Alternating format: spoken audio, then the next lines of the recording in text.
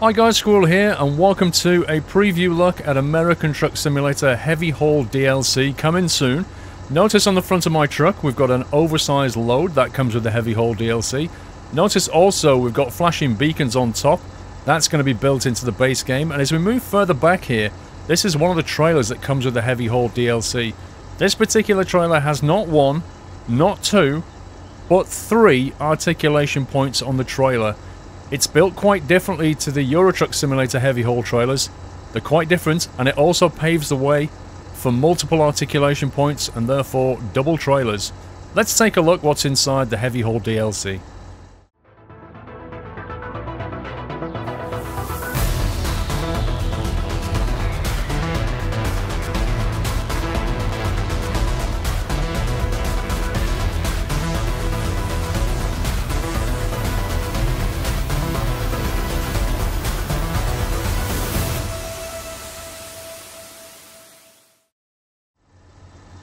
Now, if you're familiar with the Euro Truck Simulator Heavy Haul, you'll be more than used to the fact that the trailers often have a steerable rear axle, which shortens the turning circle of the trailer.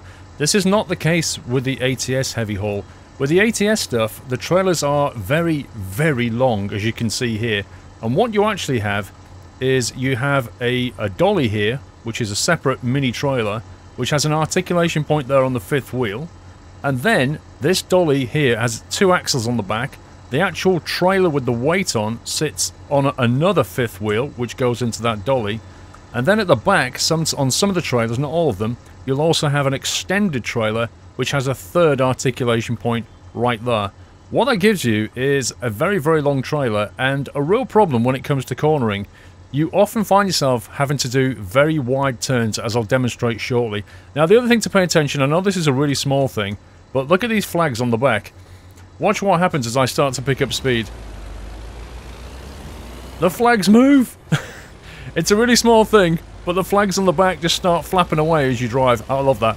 Anyway, so watch what happens when I turn. I'm going to have to swing right out here, and then you'll see the actual articulation in action. So I'm going to stay wide. Now you can see what's happening now. Unlike the ETS stuff, this is not following me around the corner. This is actually cutting off quite sharply, even when I'm taking a full swing. You can see the separate dolly trailer working. You can see the rear trailer at the back working. It's doable though.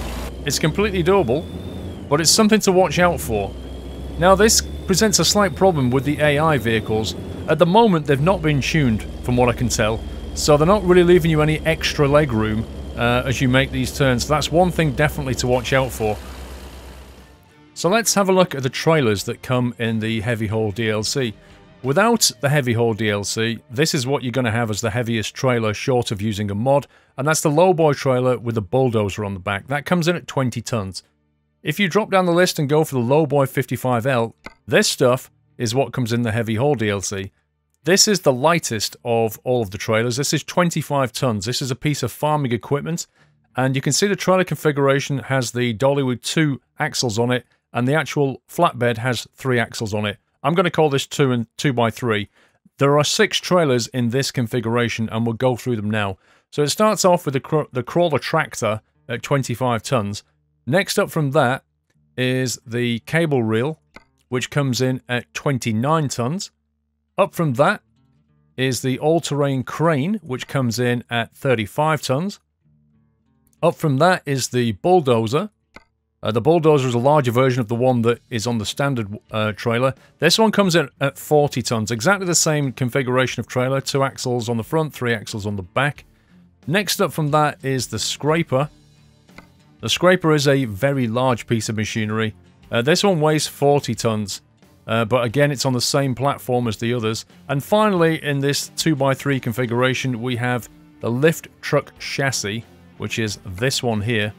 And this one comes in at 42 tons.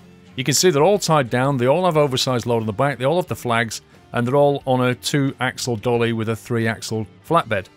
Now, moving up from this, there are 3 other trailers, and they're on a different configuration. As you'll see now, the lightest is the lift truck.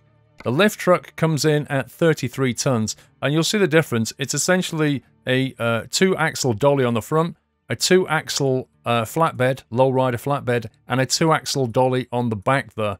All of these trailers have the extra dolly on the back. Now this is the lightest, like I say, this is 33 tons. Moving up from this, we have the milling machine. The milling machine comes in at 43 tons, I think it was, this one. 43 tons, this is one that you just saw. This is a monstrous piece of equipment, but it's not the biggest. Well, not the heaviest. I'd say this is probably the bulkiest, but the heaviest by far is the transformer, which comes in at a whopping 55 tons. It may not look much, but this thing is seriously heavy, 55 tons. Probably best to take the 600 brake engine if you're going to haul this thing, because this will catch you out up the hills. Speaking of the engines, let's have a quick look at the actual truck itself. Now, if you've played the Euro Truck Simulator Heavy Haul DLC, you'll be aware that when the DLC came out, there was a change to the game that gave some of the trucks more axles. We also brought in this truck analysis window so that we can see how suitable a particular truck is to heavy hauling. Now, it's the same with American Truck Sim, except there aren't really any changes to the trucks. The axles remain the same. The only thing extra I've noted is the beacons and the oversized load on the front here. But, nevertheless, we still have the truck analysis window. And it's important to make sure that your truck is configured for hauling this heavy stuff. Well, how do you go about doing that? So what you want to be looking for in the chassis configuration is the number of powered axles. You don't want any of these 6x2s, mid-lift or otherwise. What you're actually looking for is a 6x4. The 6x4 gives you the extra powered axle, as you can see here. As soon as I click that, I have 2 powered axles, and my heavy cargo bar suddenly shoots up. It doesn't matter if you go for the longer version. All that matters is whether it has 2 powered axles or not. Don't be choosing mid-lift or anything else. 6x2s, just go for the 6x4 and get those powered axles. That will get the heavy cargo bar up.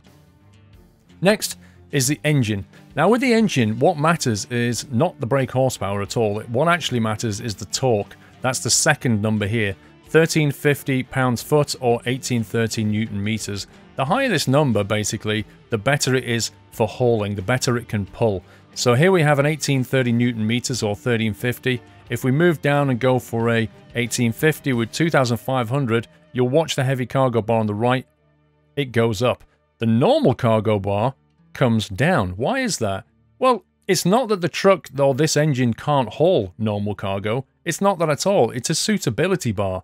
This is saying this engine is very good or more purposeful for heavy cargo because it can pull so much.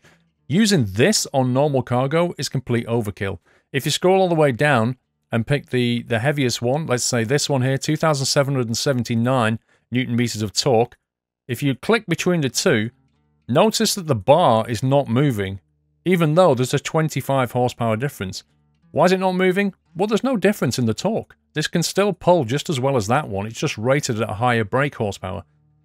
The important thing is to go for a truck which has the most torque that you can possibly buy. That may be dependent on your level within the game. If you're not of a high level, you won't see some of these engines. Now, the final piece in this jigsaw is the transmission. If you click to transmission, how do we max this bar out? What are we looking for? Well, funnily enough, you might think, oh, we just need more gears. No, that's not the case. More gears give you more options. That's a great thing. But a couple of the most important factors are the first gear ratio and whether it has a retarder or not. So, for example, if we go down here to this Allison 10-speed, you click on this, notice the first gear ratio is 7.4. That's a very low ratio gear. And also, this thing has no retarder on it, which makes it pretty unsuitable for heavy cargo. If we take this 10-speed and we'll just go with an Eaton Fuller version, notice the main difference is the gear ratio here. Ratio 7.4 to 0.46. This one, 15.42 to 1.0. So if you click on this, you have a much higher first gear ratio. That lets you heavy haul. Basically, if you're stuck on a slope, on a standing start on a slope, let's say a ramp coming up onto a highway, the first gear is what matters. You need a very high ratio to get that thing moving. That's why the heavy cargo bar suddenly jumps up. That's not the end of the story though. Remember I said about the retarder? So here's a 10-speed Eaton, and there's also a 10-speed with a retarder here. It's exactly the same ratio, but when you click on it, boom, it puts the bar even more up because it has a retarder. That allows you to slow down the weight going down a hill. When you take these trailers, there's a huge amount of energy and momentum behind you. When you start to go down a hill, you need a way of braking that. You can't just stomp on the brakes, you'll overheat the brakes. You need a retarder to slow you down. And that's why a transmission with a retarder is almost essential when it comes to this kind of thing. There's also engine braking as well, don't forget. A lot of trucks in America will use engine braking, like a Jake brake and that kind of thing. But in this analysis window, it's the retarder that matters, on the transmission at least. Right, so one final point I want to show you is the drop-off points, the parking points. With multiple articulation trailers, they're very difficult things to reverse. In particular, this one is very difficult to reverse because there's a very long trailer, and then on the back is a very short trailer. And what that means is, as the whole thing starts to turn, that rear trailer is very difficult for me to control, and that's basically the thing that's pointing the way. The net result is that as I start to reverse my truck, you'll notice that the first dolly starts to become a problem very quickly, and if I want to keep this thing reversing down the road, I have to really start to fight to do so. The whole thing can become a mess very, very quickly. The net result is that reversing these trailers into position it's pretty tricky. You know, it's going to take a lot of practice. So what SCS has done is they've made the drop-off points drive-through points. That is to say, you don't need to reverse to put them in. However, that doesn't make them easy, because what you need to do is plan ahead.